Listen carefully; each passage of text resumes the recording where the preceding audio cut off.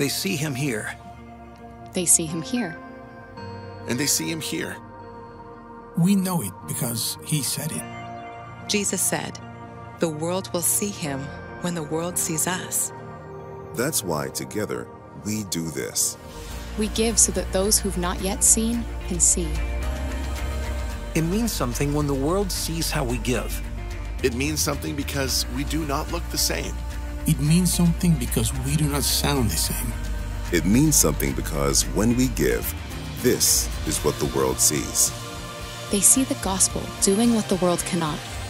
They see the gospel making us one. And so we give. We give so that missionaries can go. We give so that churches can be started, hurts can be healed, and truth can be shared. We give so the world might see Jesus in us. United as one.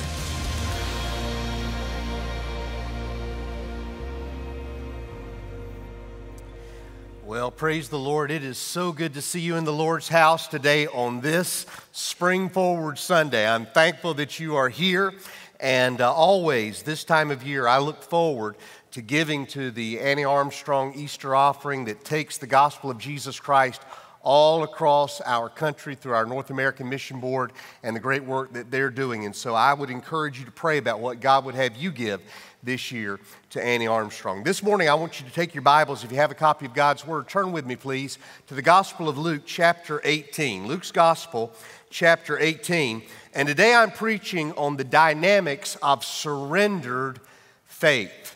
You know, we are seeking revival at Quail Springs Baptist Church. And I really see in so many ways God is bringing revival. Next week we'll be having our Oklahoma Glory Revival. It starts next Sunday morning right here in this place. You don't want to miss it. We'll have an incredible time of worship on Sunday morning. Then we'll come back here again at 5:30 on Sunday night. During the daytime on Monday, Tuesday, and Wednesday at 10:30, right here we'll be having worship and praise and great preaching for revival. We'll have a luncheon following that each day. And then on Wednesday night at 6:30, we'll come back in this place. I pray that God will do a great and mighty work of revival during our week of Oklahoma Glory Revival next week. Please be in prayer. We're going to be having a prayer time from 4 to 6 on Saturday afternoon, next Saturday. I would encourage you to come. That'll be over in the chapel. We've got 422 people who have signed up to say,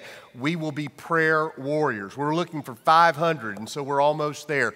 People praying for that revival. Pray for our guest evangelist, Dr. Phil Waldrop. Pray for Dr. Gary Mathena, who will be leading in worship. And then we'll have great music throughout the week. But most of all, pray that God would bring revival. Right now, I want us to look in the Word of God. Luke's Gospel, chapter 18. We're going to begin in verse 15. Stand with me as we read God's Word together. Luke's Gospel, chapter 18. We'll begin in verse 15, continue down through verse 30.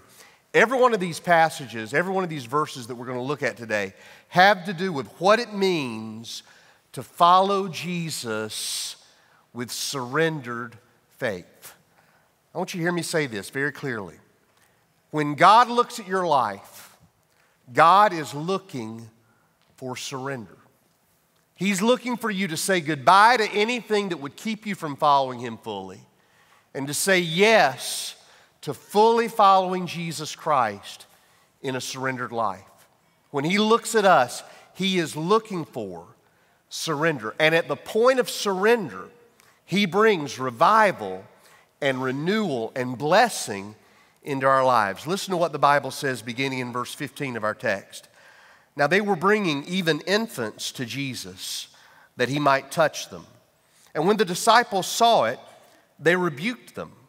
But Jesus called them to Him, saying, "Let the little children come to me, and do not hinder them, for to such belongs the kingdom of God. Truly I say to you, whoever does not receive the kingdom of God like a child shall not enter it." And a ruler asked Him, "Good teacher, what must I do to inherit eternal life?" And Jesus said to him, "Why do you call me good? No one is good except God alone. You know the commandments: do not commit adultery, do not murder, do not steal, do not bear false witness, honor your father and mother."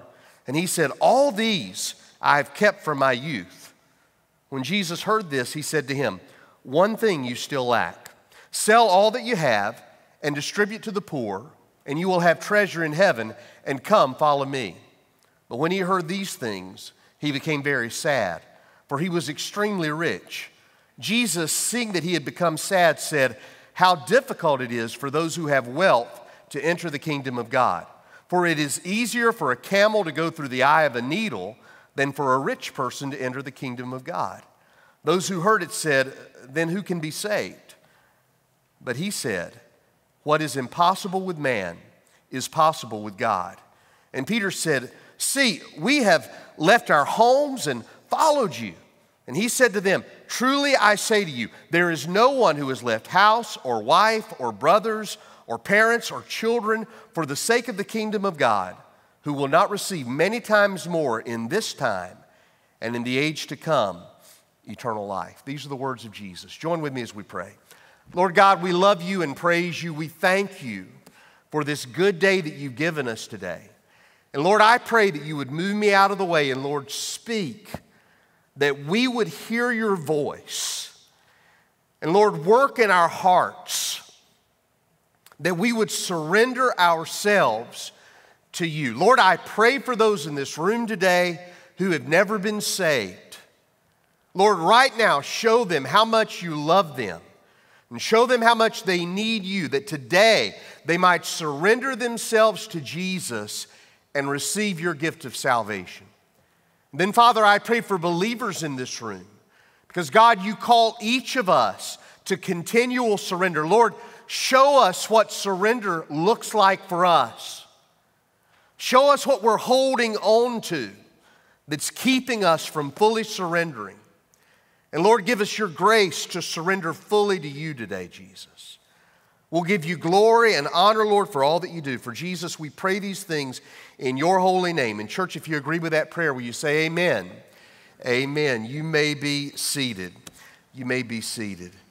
If you were in an airplane in the cockpit right before takeoff, I mean in the moment before takeoff, you would hear either the co-pilot or the captain say, V1.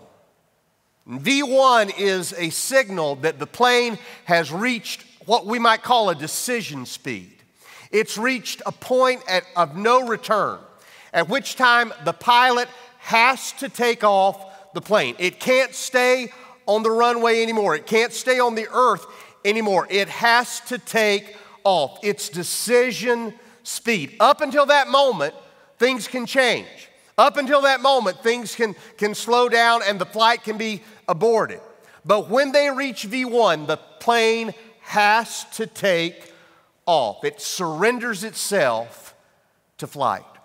For every believer in Jesus Christ, for everyone who would follow Jesus, there is that V1 moment, that decision speed we reach, where we have to say, yes, Lord, I will follow you. So many of us get right up to that point and then we stop. And we don't experience what God wants us to experience because we're not willing to say, Jesus, I will surrender fully to you. Think about some of the songs that we sing about following Jesus. That song that says, I have decided to follow Jesus. I have decided to follow Jesus. I have decided to follow Jesus. What's the next line?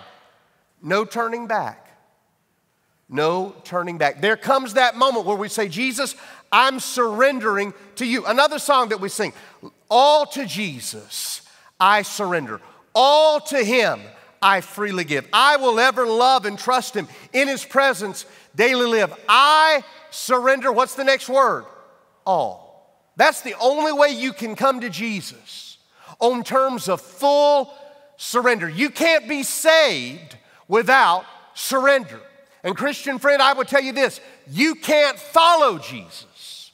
You can't experience the life and the blessing and the purpose and the meaning and the revival that God desires in your life unless you are surrendered to him day by day. The Christian life is a life of daily surrender. And we see that in the passage of Scripture that we've just read together. Now, as we look at this text, I want you to notice with me 4 things that Jesus Christ says about surrender. 4 aspects of surrender that Jesus addresses in this text. And the first aspect is this. Jesus talks to us about the demonstration of surrendered faith. The demonstration of surrendered faith. And we see that in these children who were being brought to Jesus. Notice what the Bible says in verse 15. Now they were bringing even infants to Jesus that he might touch them. The Bible says they were bringing infants to Jesus. The word infant there can mean a child who's a newborn baby or even up to a couple of years old. And so these are parents maybe or maybe grandparents or other people who care about these children, and they're bringing these children to Jesus just for Jesus to touch them and bless them. Because they know that Jesus has a special anointing from God. And they know that Jesus teaches like no one else teaches. And some of them have even come to know that Jesus is the Son of God. And so they want Jesus to touch their children. So it's a beautiful scene. All of these people bringing these small children to Jesus. And the children are coming and they're running. And some of them are being held in the arms of their parents or grandparents or family members. And they're coming to Jesus. And in the midst of this beautiful scene, the disciples interrupted. Can I stop right there? Sometimes people who are trying to follow Jesus stop Jesus from doing the beautiful things he wants to do. And so these parents are bringing these children to Jesus, and the children are coming to Jesus, but the disciples saw it, and when they saw it, they rebuked them. They did something to stop these children from coming. In verse 16, Jesus called them to him, saying, "Let the children come to me, and do not hinder them." I love those words of Jesus, don't you? Let the children come to me. Don't do anything to put up a barrier. Don't do anything to stop them. Don't do anything to discourage them. Don't do anything to hinder them. Let the children come to me and do not hinder them. And then look at the next thing.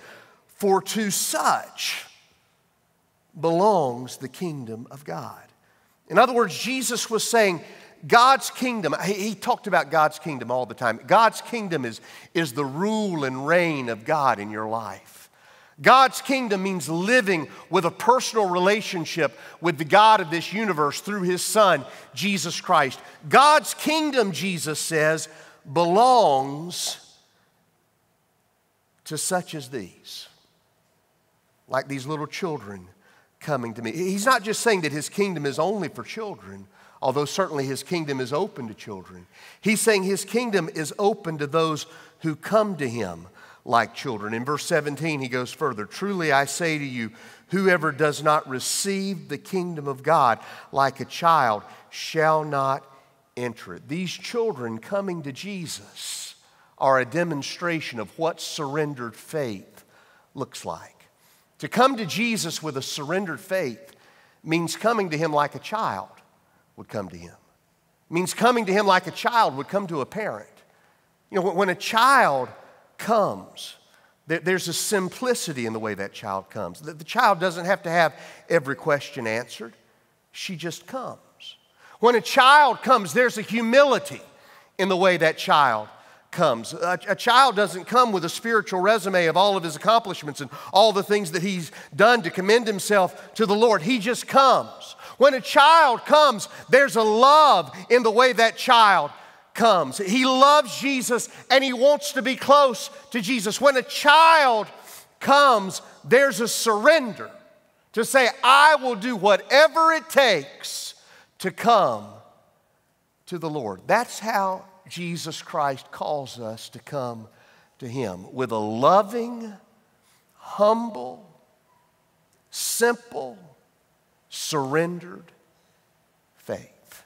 So many times when Jesus calls us to come to him, we get all caught up in, well, exactly what does that mean? And how do I do that? And what questions do I need to have answered first? Or am I coming in the right way? Am I saying the right things? Have I gotten everything taken care of? No, Jesus just wants you to come to him. Just start where you are and come to him. Imagine a mother speaking to her little girl and she says, honey, come over here and I'll give you this fruit snack. Now, what's that little girl thinking about? As soon as her mother says, come over here and I'll give you this fruit snack, the little girl is not thinking about anything other than that fruit snack and her mother. She's thinking about the snack that she wants. She's thinking about her mother who loves her, who's offering it to her. She's not thinking about, how am I going to get over there? She'll get over there however she can get over there. If she's able to walk, she'll walk over there. If she's still a toddler, she'll toddle over there. If she falls down, she'll get back up and she'll keep coming. If she's only able to crawl, she'll crawl over there. I remember when our son was a little baby, before he learned to crawl and he wanted something, he just rolled over on his back, just keep rolling over until she'll roll over there. They will do whatever they have. They will sit there and cry until mom comes and brings it to them. But what they're not thinking about is, am I coming in the right way? Mom's offered something, the baby wants it, she comes and gets it. When you come to Jesus, when he calls you to come to himself, don't think about how you're going to get there. Just think about the fact that the one who loves you with all of his heart has called you to come and come. No step we ever take toward Jesus is a wrong step. Every step we take toward Jesus is a right step. And so you just come. And yet we say, well, you know, I'm not sure if I'm saying the right things, or I'm not sure if I've got the right motive, or I'm not sure if I'm coming the right way. I've heard people who say, I need to get saved, but I don't want to just get saved because I don't want to go to hell. I've heard people say, I want to get saved, but I don't want to just get saved because I don't want to go to hell. Can I tell you something? Not going to hell is a great reason to get saved. However you can come to Jesus, you come to Jesus. And that's true for salvation, but then that's true for every part of the Christian life after that. Jesus calls you to come, and you may come stumbling, and you may come unsure of why you're coming, or you may come with mixed motives, but you just come to him, and he'll take care of everything else when you come to him. He'll take care of the mixed motives when you get to him. He'll take care of the unanswered questions when you get to him. He'll take care of the things you don't understand when you get to him. You just come to him. That is simple, childlike faith. That's a demonstration of surrendered faith. Secondly, as we look at this text of Scripture, Jesus talks to us about the demand of surrendered faith. The demand of surrendered faith. Look in verse 18 of the text. The Bible says, a ruler asked him, right in context with what was happening, a ruler, we usually call him the rich young ruler. His story occurs in Matthew, Mark, and Luke. Matthew tells us that he was young. Luke tells us that he was a ruler and that he was very rich. And so we usually call him the rich young ruler. He was a ruler. What does that mean? That means he had some type of position of authority in the Jewish community. He may have been a ruler or a leader in the synagogue who took care of things at the synagogue in his community. Or he may have risen up to a level of leadership in the Jewish Sanhedrin even at a young age. But he was sort of a rising star, a rich young ruler. He was very successful. People recognized his leadership ability. And so this rich young ruler comes to Jesus and says, good teacher, what must I do to inherit eternal life? Man, that was a great question. Jesus, I recognize that you're a good teacher. So what do I need to do? If you're telling me that I can't enter into the kingdom of God unless I'm like a little child, what do I need to do in order to inherit eternal life? And Jesus, before he answered the rich young ruler's question, asked him a question. He said, verse 19, Jesus said to him, why do you call me good? No one is good except God alone. And Jesus was asking that question for a couple of reasons. One, to show him that when you call me good, when you recognize that supernatural goodness in me, Jesus was saying, you're seeing God in me. He was identifying himself as the Son of God. But then also in saying no one is good except God alone, he was reminding this rich young ruler that when you surrender yourself to God and his kingdom, you are surrendering yourself to one who is absolutely and perfectly good. Listen, it is It is a blessing and a joy to surrender ourselves to our God because our God is so good.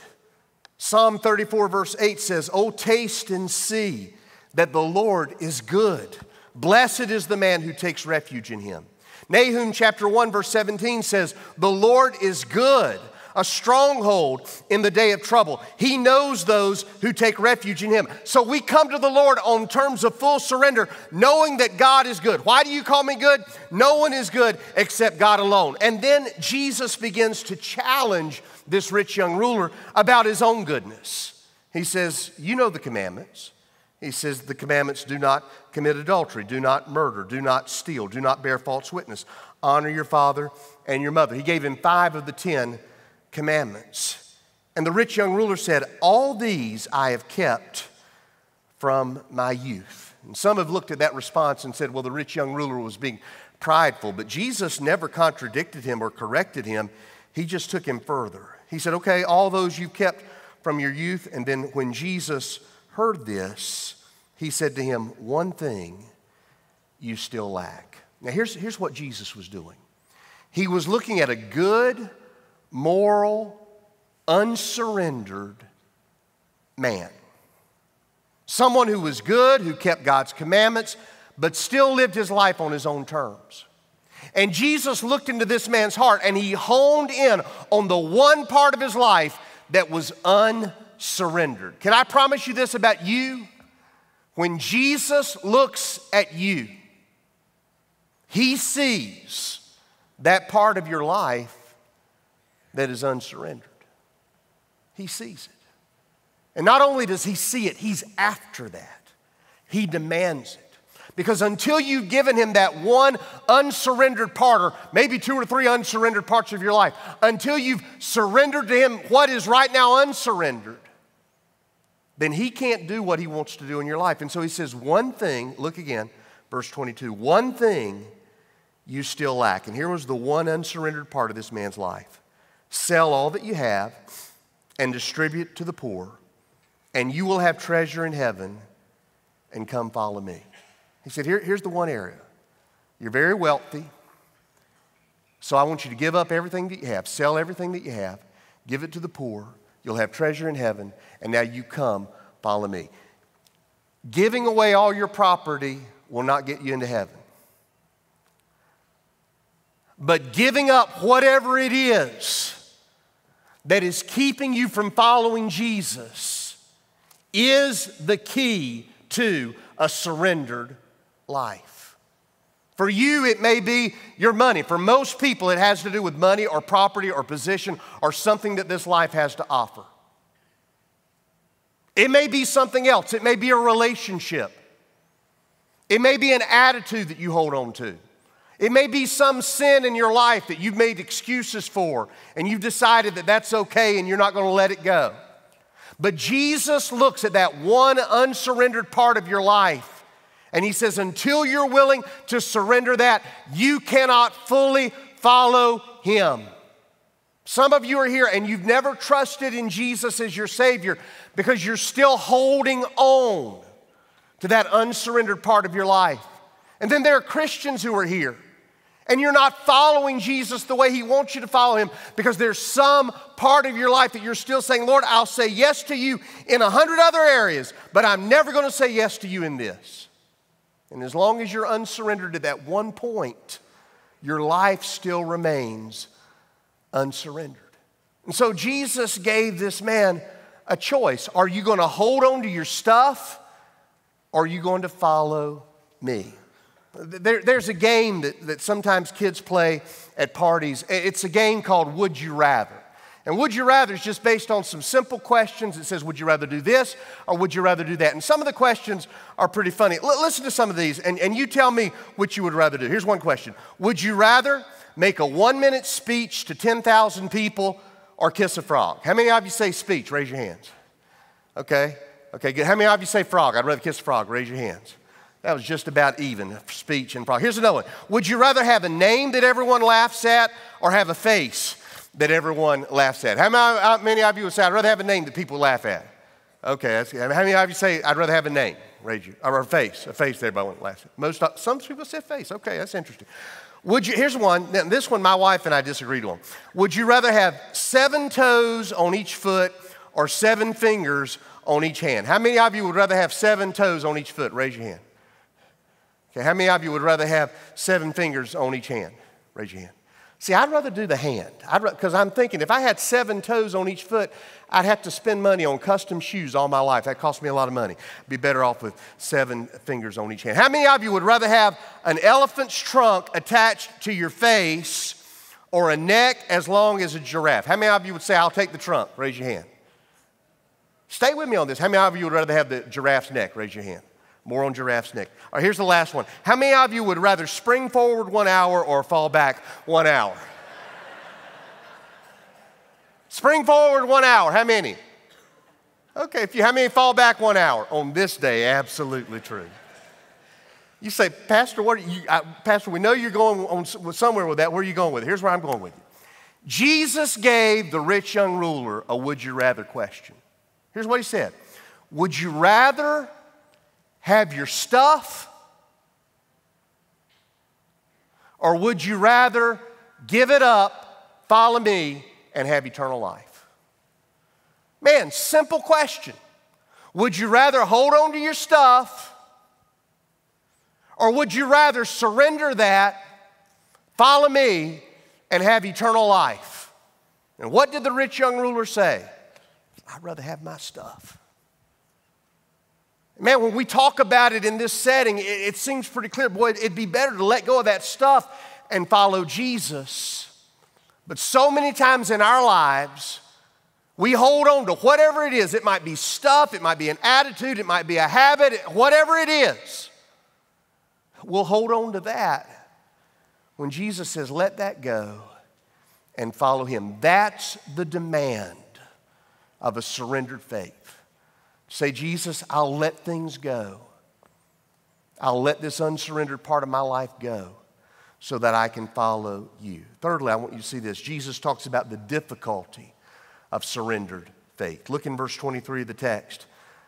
When he heard these things, the rich young ruler, when he heard what Jesus said, he became very sad, for he was extremely rich. Jesus, seeing that he had become sad, said how difficult it is for those who have wealth to enter the kingdom of God. Why? Not because their wealth itself keeps them out of God's kingdom, but because so many times they don't want to say goodbye to that wealth and surrender that in order to follow Christ. He said how difficult it is for those who have wealth to enter the kingdom of God. Then he said, for it is easier for a camel to go through the eye of a needle than for a rich person to enter the kingdom of God. He said, that's just a simple illustration. He said, it's easier for a camel to go through the eye of a needle than for a rich person to enter the kingdom of God. One time I was in Israel and in the city of Jerusalem, and my guide said, hey, I want to take you to show you something I've only seen one time. He took me to this little side street into this old church, and inside this old church there was an ancient gate from there in Jerusalem, and that gate has been called the Needle's Eye. It's a very low and narrow gate, and some people over the years, the legend has become that that's what Jesus was talking about when he talked about a camel going through the eye of a needle. Can I tell you something? That's not true. That gate was built hundreds of years after the time of Jesus. And so Jesus wasn't talking about some narrow gate in the city of Jerusalem that it was hard for a camel to go through. That's not what he was talking about. He was being literal. He took the biggest animal that they had in Israel, a camel, and the smallest opening they could imagine, the eye of a sewing needle. And he said, it'd be easier to march that camel through the eye of that needle and to pull that camel through that needle's eye. That is easier, not the same, easier than for a rich man to enter into heaven. Why? Because so many times when we have the things that life has to offer us, we hold on to those things at the cost of full surrender to Jesus. I'm not just talking about your money. I'm talking about anything this life has to offer you? Are you willing to let those things go in order to be fully surrendered to Jesus? If there's one unsurrendered part of your life, the devil will always build a road to that one unsurrendered part. Imagine you had 1,000 acres of land and you decided to give away 999 of those acres, but you kept 1 acre right in the middle of all that land. If you kept that 1 acre, you'd have to build a road to get to it. And that's what the devil does when we have one unsurrendered part, whatever it is. That one unsurrendered part of your life, the devil will build a road to that, and he'll keep you going back to that unsurrendered part. And he'll use that unsurrendered part of your life to keep you from experiencing what God wants you to experience. Because when we surrender ourselves fully to him, that's where his fullest blessing comes. And he's always looking for surrender. When you pray, you're looking for an answer. God is looking for surrender. When you serve, you're looking for something to do for the Lord. God is looking for surrender. When you give, you may look at how much you've given. God is looking for surrender in every part of our life. When you obey, you may be like this guy and be able to say, I've done all these things. I've kept every law I know that God has from my youth. God is looking for surrender. And as long as you're holding on to that unsurrendered part of your life, God sees it. And the devil will build roads to it to keep you from being what God wants you to be. But there's a fourth thing I want you to notice in this text. Number 4, the delight of surrendered faith. The delight of surrendered faith. Look in verse 28 of the text. Peter had been listening to this whole thing. He had been listening. He had been one of the disciples that Jesus had rebuked for telling the children not to come to him. He had been one of those disciples in all likelihood. And he had heard this whole conversation with the rich young ruler. And so Peter brought up a point. He said, see, Lord, look, we have left our homes and followed you. Jesus, as far as we can see, we've done everything that you're talking to this guy about doing. They had. Jesus had come when Peter and Andrew were fishing and said, follow me, and they left their nets and followed him.